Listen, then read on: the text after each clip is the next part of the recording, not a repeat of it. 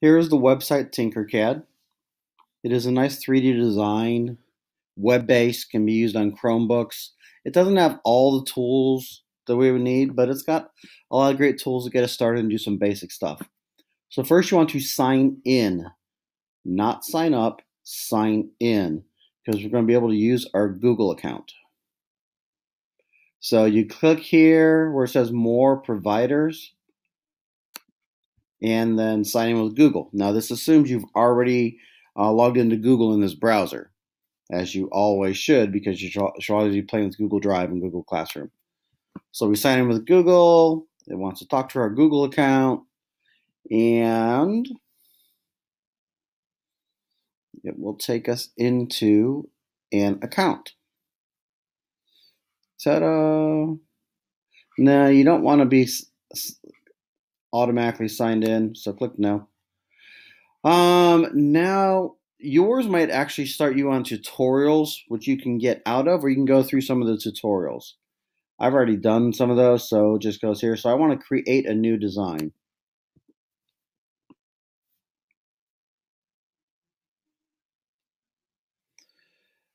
Over here, here's the plane that we work in. This allows us to rotate our view. Over here is home view. That's basically gives you a little perspective view. Here are the shapes we're going to play with. There's text, symbols, connectors, all sorts of things. But we really just want to start with basic shapes because our puzzle pieces are made out of basically cubes. So we grab a cube over. Oh, wait, first you should do something. What grid are you working on? Are you working in millimeters or are you working in inches? Millimeters is centimeters, except it's 1 decimal point different. Let's play with the millimeter one. So we're good with that. This snap grid is how fine of a movement you want to do. If I want to move this piece and I moved it 1 to the right, it moved 1 millimeter because that's snap grid. 1 millimeter is good for us for right now. That's going to be a problem with inches. We'll talk about that later. So we want to make our puzzle piece, and it's really just a bunch of cubes put together. What size cubes, though, it automatically makes something. Oh, it did something I didn't want to do. It automatically makes a cube a certain size. And then you can grab and move it to a different size. But what's easier is if you use the ruler tool. I went up to the top right, grabbed the ruler tool, dragged it down, and now you can actually just type in what size you want to make. Let's see, I'm in metric, so I made mine 1.5 centimeters, which is 15 millimeters. Again, centimeters and millimeters are different by 1 decimal point. So there is my basic cube. Now my thing had 10 cubes in it. So what I'm going to do, literally, I'm going to copy paste and then move them to be in the right place. So Command C or Control C, depending on what kind of computer you're on. Now I got to move them so they're face to face. And this is what's good about metric is I need to move it. Let's actually change this grid. Because when I put it here, it put it like halfway, and halfway would be 7.5. In here, and I need to move it 7.5, but I can't move it 7.5 because I'm on a 1 grid. So I need to change my grid to 0.5. All right. So now when I go to move this, so they're face to face instead of on top of each other, if I move it 15 steps, 1, 2, 3, 4, 5, 6, 7, 8, 9, 10, 11, 12, 13, 14, 15, it would have moved it 15 halves, which is 7.5. All right. Again, just make your shape. 10, 11, 12, 13, 14, 15. I missed one. T, Command B. 1, 2, 3, 4, 5, 6, 7, 8, 9, 10, 11, 12, 13, 14, 15. Oh, I got to move this up.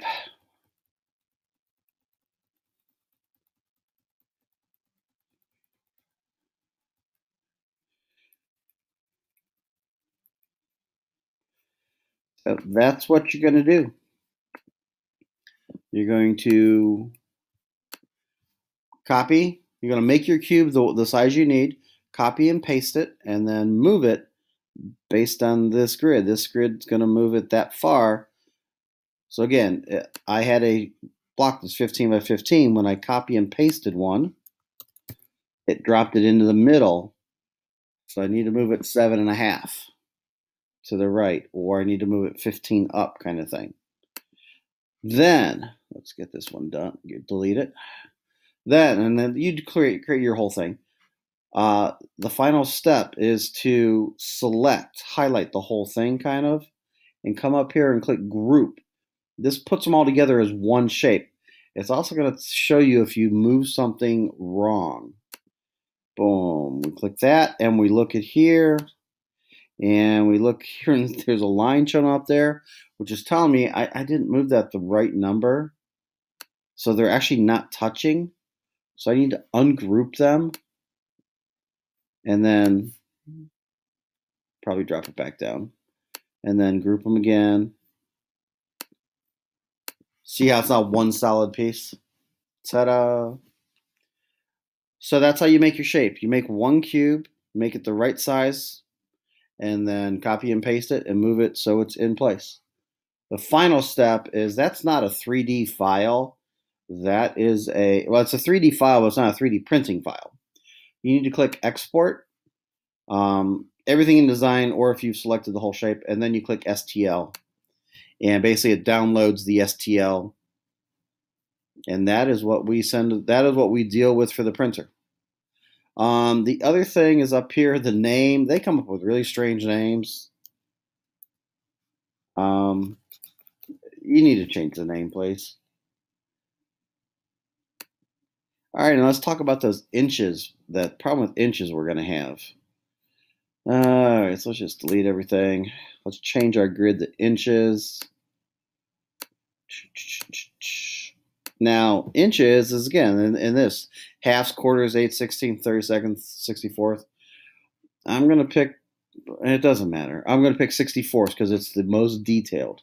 So grab this, drag it over, make it the size you need. I made mine 0.6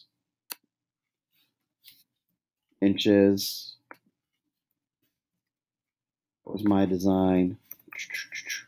All right, so now I got to copy and paste this. So again, put it into the middle and at the same level of the original one. Now I need to move it so it's face to face. So put it in the middle. So put it at 0.3. How many 64ths is 0.3? How many 32nds is 0.3? None. Oh, but wait. No, if I move it by a half, that's, let's watch. If I move it by a half, that's way over there. That ain't helping me. So that's going to be our problem is in metric, because it's all based on 10 and tenths, we can move it exactly how far we need it. 64th, there's not an exact 64th that's going to be our 0.3. So our measurements for this are going to be, just slightly off, because the snap is no way going to be multiples of how far I need to move it. We're going to have to live with that. We have a better software that will allow us to snap. Let me show you what I mean by it's going to be off. I've already done a full one. Penguins are shifting some shapes around. Okay. And here's what I mean by it's going to be off. Again, and mine was 0.6, and when I made this is like 4 blocks across, and 4 times 6 would be 2.4. That is not 2.4, but it is close. So we'll be close. That is it. I don't know why this keeps popping up. Come on, go away. Pop-up tabs keep popping up, and I can't get out of recording. God